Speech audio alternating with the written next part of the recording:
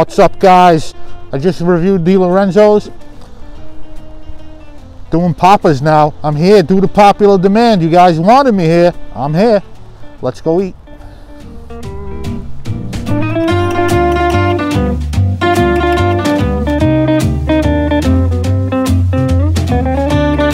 Century-old establishment. Lorenzo's was like 80-something years old. This place, over 100 years, family-owned and operated, still owned by the same family. Not the original location. The original location was in Trenton. This place is a second location. So here we go. Here we go. Large pie. Come on, we do pies here. We do pies on this channel, guys. We do pies. I don't know what's going on there. A little zit. Pizza's got a little pimple. Smells delicious. This feels different than Di Lorenzo's. I think I'm going to like it better. You see how pliable that crust is? Thin, but also pliable. Not as thin as Di Lorenzo's, which, believe it or not, I prefer that. I like my pizza crust to be thin, but like, you know, like the Farah. Like, not too thin, you know, not too tavernish. Not like a tavern style, you know. This is more of a sauce. Di Lorenzo's just crushed their tomatoes.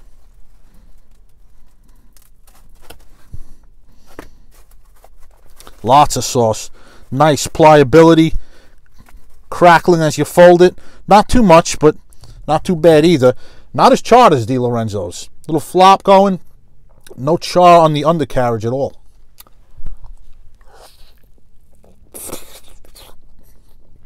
Is that enough sauce for you guys? Is that enough? Someone pass me a spoon, please.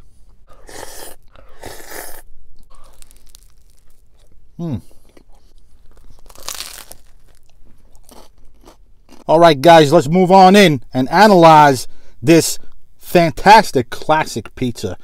A 100-year-old recipe. Now, they call them tomato pies around here in this part of town, in the wonderful, beautiful town of Robbinsville, New Jersey. Let's face it, look at all that tomato sauce.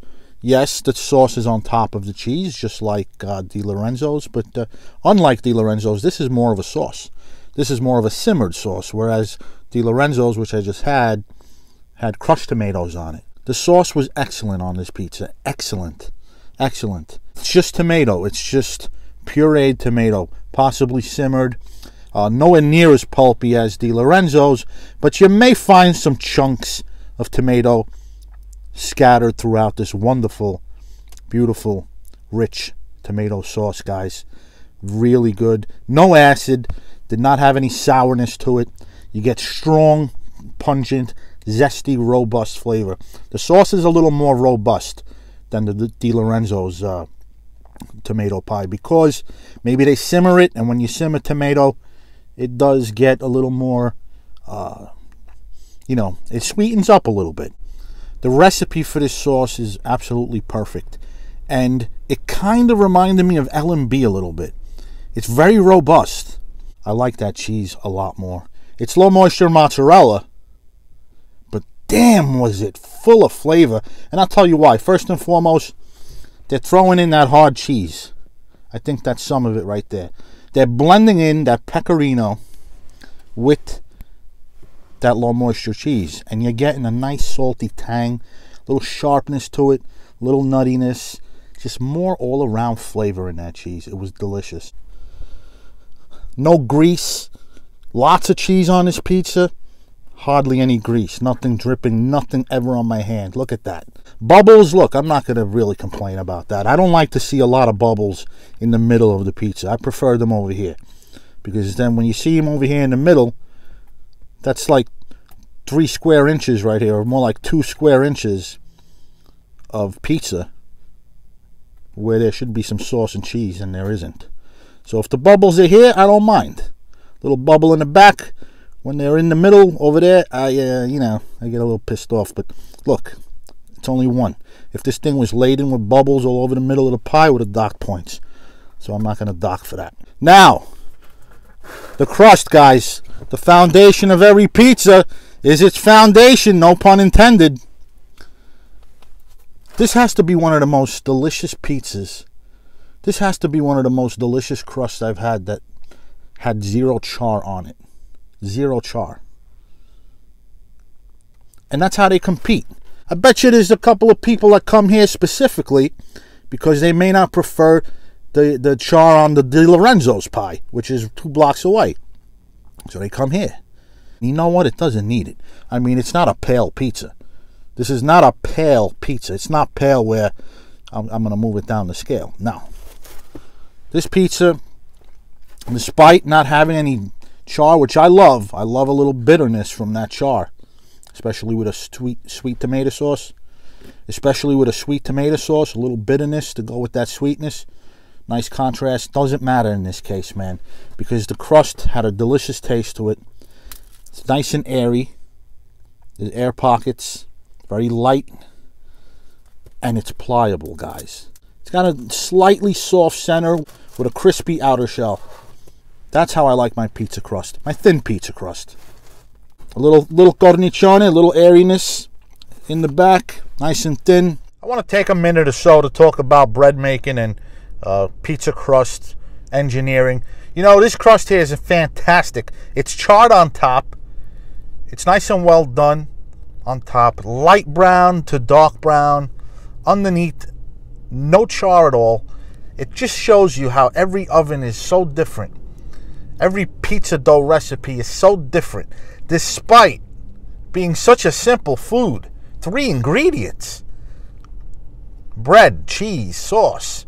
And yet, not one pizza is alike.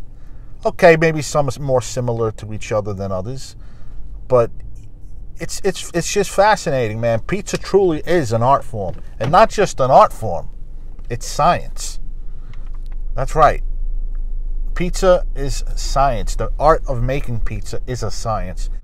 You can't have art without science. You can't have science without art. And you can't have pizza without both. Pizza gets cold. We give it another fold, guys. That's right. That's what we do here when the pizza gets cold.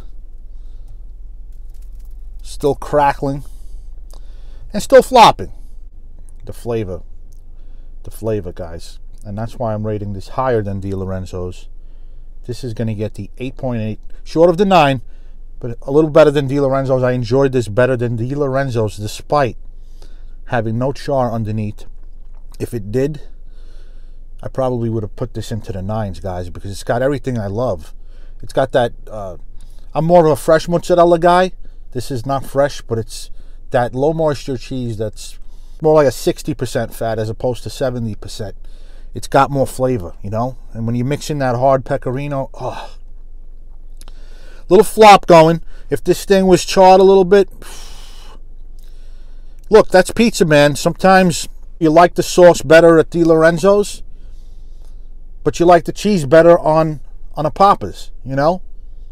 You love the char on the Di Lorenzo's, but you like the crust better on the Papa's. So it's like you're adding points for one thing, you're taking points away for another thing, you know? I like this crust better. It's just, maybe it's because I'm not a thin crust guy, and this pizza's a little thicker. If you're going to call your place a tomato pie place, you better make sure that sauce is good. They delivered.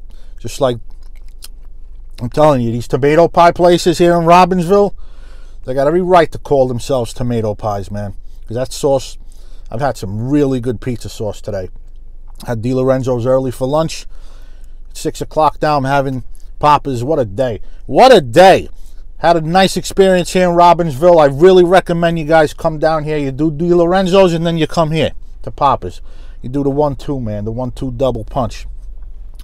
Woo! Hope you guys enjoyed the review. Like, share, subscribe. It would help me out a bit. Do appreciate it. And yeah, follow me up on the gram too, man. I'm on Instagram now. Link is included in the description section of this video. Until next time, guys, keep those bellies full, preferably with some amazing pizza such as this. Whew. Robbinsville, man. Wow. Until next time, this is Antonio signing off.